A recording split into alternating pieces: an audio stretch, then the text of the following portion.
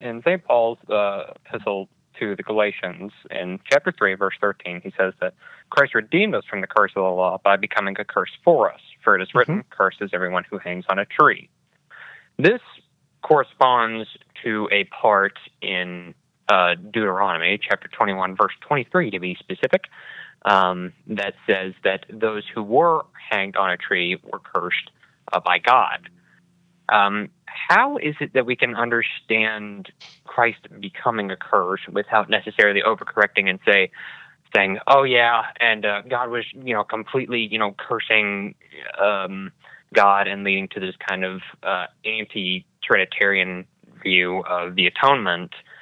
And how can we get this without overcorrecting? So I just want to know how. No, that's a very good question, and I'm very glad you asked that.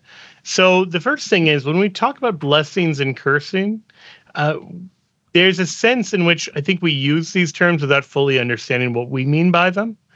And a blessing is, in short, like good things, and a curse is bad things. And so quite clearly, Jesus undergoes bad things. That's obviously too mild of a way of putting it, but he clearly is accursed in that sense because he's going through a terrible suffering. We often don't want to speak in that sense. I think we're uneasy.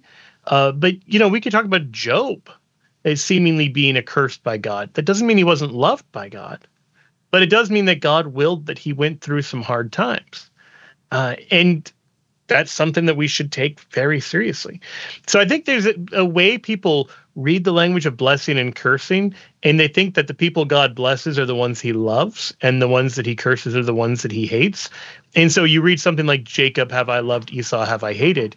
Even there, love and hate don't work the same way that they do when we use that term in English. It's likewise when Jesus says you have to hate your father and mother to follow him.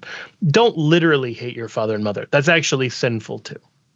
That rather, this is talking about blessing and cursing. It's talking about prioritization. This is talking about, we could say divine predilection, but it's not talking about literal dislike and cursing in that sense.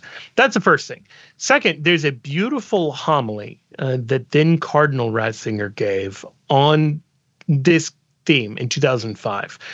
And he's looking at two lines. One is the one you mentioned from Galatians 3:13, and the other is a parallel text in 1 Peter chapter 2, verse 24, in which Peter says, "In his own body he brought your sins to the cross." And that gives us a hermeneutic to understand that Galatians 3:13 seems to be saying the same sort of thing, that Christ is bearing the weight of our sins. And Ratzinger says this. He says, "Christ's mercy is not a grace that comes cheap, nor does it imply the trivialization of evil. Christ carries the full weight of evil and all its destructive force in his body and in his soul. He burns and transforms evil and suffering in the fire of his suffering love. The day of vindication and the year of favor converge in the Paschal mystery in the dead and risen Christ. This is the vengeance of God. He himself suffers for us in the person of his Son." So notice there, the Father isn't pitted against the Son. The vengeance of God is that Christ, who is God, takes on the full weight of sin and transforms it by his love and by his total gift to the Father. So this is, when I talk about like a good and evil way of viewing the cross, you don't want a view where the Father abandons and hates Jesus on the cross, that he turns his back on him.